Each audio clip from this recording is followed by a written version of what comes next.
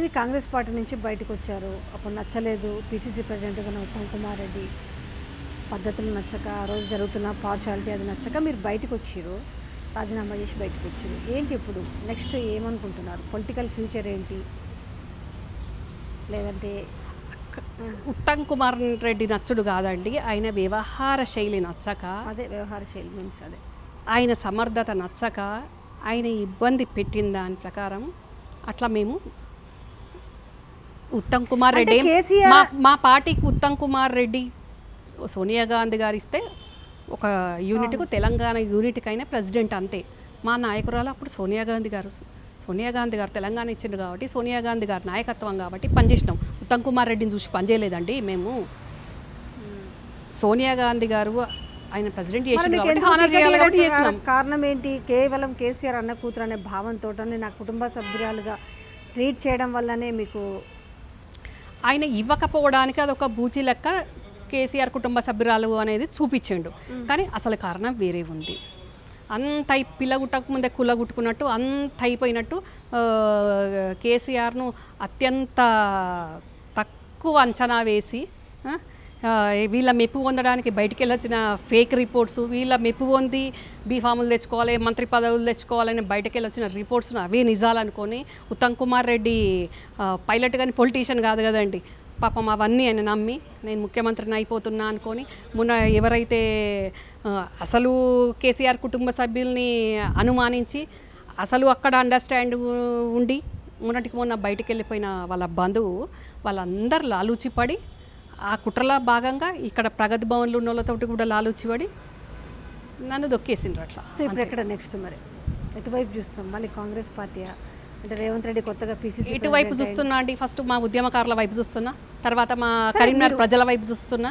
అంటే ఎక్కడి నుంచి మీరు ఏదో కరీంనగర్ నుంచే, బట్ అంటే ఇండిపెండెంట్ గానా లేకపోతే ఎవరైనా కొత్త పార్టీ ఇప్పుడు ఉద్యమకారుల నేపథ్యంలో ఎవరైనా కొత్త పార్టీ పెడితే దాంట్లోన ఉన్న కాంగ్రెస్ పార్టీ వైపా లేదంటే బీజేపీ వైపా? అంటే ఎటనుకుంటున్నారు? ఒక ఆలోచన మైండ్లో నాకు ఎక్కడ స్వేచ్ఛ ఉంటుంది, నాకు ఎక్కడ స్వేచ్ఛ ఉండదు. వినండి, డెఫినెట్గా ఉంటుంది అని అంటుంటారు, నేను కాదు అని అంటుంటారు. ఎవరు అంటుంటారు? జనరల్గా ఆ నుంచి పోయి వచ్చిన మొన్న మోత్కుపల్లి నరసింహ ఎవరు అంటే నేనైతే కాదు కదా అన్నది, మోత్కుపల్లి నరసింహులు అన్నారు, నేను అనలే కదా. స్వేచ్ఛ లేదు నాకు అని నేను అనలే కదా, రమ్యారావు అనలే కదా. స్వేచ్ఛ ఉంది, నేను ఆ మాట లేదు. మీరు ఎక్కడైతే స్వేచ్ఛ ఉంటే అని అంటే రెండు పార్టీలు, అది మోతుకుపల్లి గారికి సంబంధించిందండి. నాకు ఇప్పుడు మీరు అడిగింది క్వశ్చన్ నాకు సంబంధించింది. నాకు ఇక్కడ ఆత్మగౌరవం ఉండి, నాకు ఇక్కడ స్వేచ్ఛ ఉండి, నేను ఎక్కడైతే ఏ పార్టీ కండ వేసుకుంటే, ఏ పార్టీ జెండా పట్టుకుంటే న్యాయం జరుగుతుంది, నాకు న్యాయం జరుగుతుంది, మా కాన్స్టిట్యున్సీలకు న్యాయం జరుగుతుంది, నా మీద ఫస్ట్ నుంచి ఉన్న హోప్స్ పెట్టుకున్న వాళ్ళకి న్యాయం జరుగుతుంది అనుకున్నప్పుడు ఏ పార్టీకి వెళ్ళినా కావచ్చు చూస్తా. కొత్త కూడా 2 పార్టీలు వస్తున్నాయని తెలుస్తున్నది. ఇంకా రెండు కొత్త పార్టీలు కూడా వచ్చే అవకాశం ఉంది, వస్తున్నాయి కూడా. వచ్చేసి ఆల్రెడీ బీఎస్పీ ప్రతినిధిగా ఇక్కడ పార్టీ ప్రెసిడెంట్గా ఆర్ఎస్ ప్రవీణ్ కుమార్ ఏదో బహుజన వాదంతో నేను అక్కడ మా ఉద్యమకారుల మీటింగ్ నడుస్తూనే ఉంది కరీంనగర్లో. ఆయన వచ్చిండు, ఆయన కూడా మీటింగ్ పెట్టుకొని పోయినరు, ఇంకేదో వేరే వాళ్ళు మీటింగ్ పెట్టుకున్నారు. నాకు ఎట్ టైము కరీంనగర్లో 3 మీటింగ్లు అయినాయండి. అసలు ఉద్యమకారుల మీటింగ్ ఒకటి అయింది, ఆర్ఎస్ ప్రవీణ్ గారి మీటింగ్ ఒకటి అయింది. ఉద్యమకారులందరినీ ఏకం చేసి ఒకే తాటి మీద తీసుకొచ్చి ఆలోచన ఎందుకు చేయలేదు మీరు?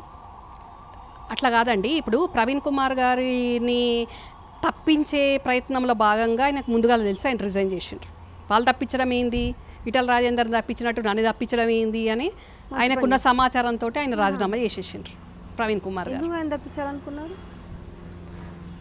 రాష్ట్ర ప్రభుత్వం మీద ఉన్న ఒత్తిడి, సెంట్రల్ నుంచి అది మీరు అర్థం చేసుకోవాలి. మాకంటే ఎక్కువ మీడియాకే తెలుస్తుంది కదా, సీనియర్ జర్నలిస్ట్గా. మీరు బాగా చాలా దూరదృష్టితో ఆలోచిస్తారు కదా. నేను దూరదృష్టి కాదండి, వాస్తవం చెప్తాను. ఇన్ఫర్మేషన్స్ కొంచెం మాకంటే మీకు ఎక్కువ తెలుస్తాయి, ఎందుకంటే నేను చెప్పింది వాస్తవం ఏమవుతుంది కదా. ఇప్పుడు వాస్తవం మీద తెలుస్తుంది కదా, ఏదో టైం పాస్ ముచ్చట కాదు కదా. మన ఇద్దరి ఇంటర్వ్యూ వాస్తవాలే బయటకు వస్తాయి. ఎవరు ప్రెజర్ పెట్టారు? రాష్ట్ర ప్రభుత్వం మీద ఒత్తిడితోటి ఆయన తప్పించే ప్రయత్నంలో భాగంగా ఆయనకు ఆ సమాచారం వచ్చి నన్ను తప్పించడం ఏంది అని ఆయనకైనా తప్పుకొని ప్రజలకు వెళ్ళిపోయిన మాట్లాడుతున్నారు. ఆయన చిరుని ఆయన మీటింగ్ పెట్టుకున్నారు. ఆయన ఏమంటున్నారు, దళితులకు రాజ్యాధికారం కావాలంటున్నారు. ఆయన ఒక దళితులే బేస్ చేసుకుంటున్నారు కదా, మేము అందరితో అంటున్నాం కదండి. ఆయన ఉద్యమకారులందరూ బేస్ చేసుకుని ఒక పార్టీ వచ్చే అవకాశం ఏమైనా ఉందా? ఉందండి, డెఫినెట్గా ఉంది. సక్సెస్ అవుతుందా అంటే కేసీఆర్ గారు పెట్టినప్పుడు సక్సెస్ అవుతుంది అనుకున్నారు ఎవరు? మీ చిన్న ఆయన అన్నాడు కదా, పార్టీ పెట్టడం అంటే పాన్ డబ్బాలు నడపడం అంత ఈజీ కాదన్నాడు. మరి వాస్తవానికి కొన్నిసార్లు ఆ ఒక్క విషయంలో మాత్రం ఏకీభవించాలని అక్కడ మా చిన్నాన్నగా మాట్లాడలేదు, ఆయన ఒక ముఖ్యమంత్రిగా మాట్లాడిండు. ఆ ముఖ్యమంత్రిగా అట్లనే మాట్లాడతారు కదా, మరి ఎవడన్నా పెట్టేటోడు అనుకుంటే వాడిని సలవర్చేటట్టు అట్లనే మాట్లాడతారు కదా. అది ఫక్తు రాజకీయ నాయకుడు మాట్లాడే మాట కదండి. చెప్పింది మాదేం సన్నాసుల మఠం కాదు, ఫక్తు రాజకీయ పార్టీ. బాజాప్తా నేను ఎలక్షన్స్ అంటే నేను బాజాప్తా ఎలక్షన్ల కోసమే 10 లక్షలు ఇస్తాను చెప్తున్నారు కదండి. ఆయన బాజాప్తా చెప్తున్నాను, అంత బాజాప్తగా చెప్తే మరి ఇప్పుడు ఈ రాజకీయ నాయకులు, వివిధ పార్టీల రాజకీయ నాయకులు ఏం చేస్తున్నారండి? మరి ఎంతసేపు మేము కేసీఆర్ను జైల్లో పెడతాం, మేము అది చేస్తాం ఇది చేస్తాం అని అంటే మరి ఆధారాలు ఉన్నాయంటారు. కనీసం జైలు పెట్టుడు సంగతి అడ్డు పెట్టుండ్రి, మరి ఆధారాలు ఉంటే ఎందుకు చూపిస్తలేరు, ఎందుకు మాట్లాడతారు? గడికోసారి అవి ఖాళీ పేపర్ల మ్యాటర్ ఉన్న పేపర్లో మనకైతే అర్థం కాదు, మనం చూడాలి. మీ మీడియా చూపిస్తే ఇగో ఇల్లు ఉన్నాయి కేసీఆర్ ఆధారాలు ఇల్లు ఉన్నాయి అనుకుంటే గడికొక ప్రెసిడెంట్ మాట్లాడుతూ ఉంటాడు. మరి మీరు అన్నట్టు నాకు చాలా బాధ అవుతుందండి. ప్రజలు పిచ్చోళ్ళ అంటే ప్రజలు ఎందుకు పిచ్చోళ్ళు అండి? పాపం ప్రజలు నమ్ముతున్నారు, ఏ పార్టీ నాయకునైనా నమ్ముతున్నారు. వాళ్ళ నమ్మకాన్ని వీళ్ళందరూ వమ్ చేస్తూ ఉన్నారు. మరి రేవంత్ రెడ్డి గారు ఎప్పుడు బయట పెడతారో, మరి ఆయన కూడా మాటలకే పరిమితం కాక మరి బయట పెడతారా అనేది మనం వేచి చూడాలి. లేకుంటే ఇక అందరిలాగానే అయిపోతుంది రేవంత్ రెడ్డి గారు. ప్రజల్లో కూడా మార్పు రావాలి వస్తుంది ఇప్పుడు, ఎందుకంటే అప్పుడు ప్రజల్లో మార్పు రావాలనుకోండి. ఇప్పుడు ఆధారాలు ఉన్నాయి బయట పెడతానన్న నాయకులు రేవంత్ రెడ్డి గారి కావచ్చు, ఇంకోళ్ళు ఎవరన్నా కావచ్చు, వాళ్ళు బయట పెడితేనే కదండి ప్రజలకు తెలిసేది. ప్రజలకు ఎట్లా తెలుస్తుంది చెప్పండి? ప్రజలకు రీచ్ అయిన రోజు ప్రజలు ఓటు రూపంలో పాత్ర పెడతారు, అవునా?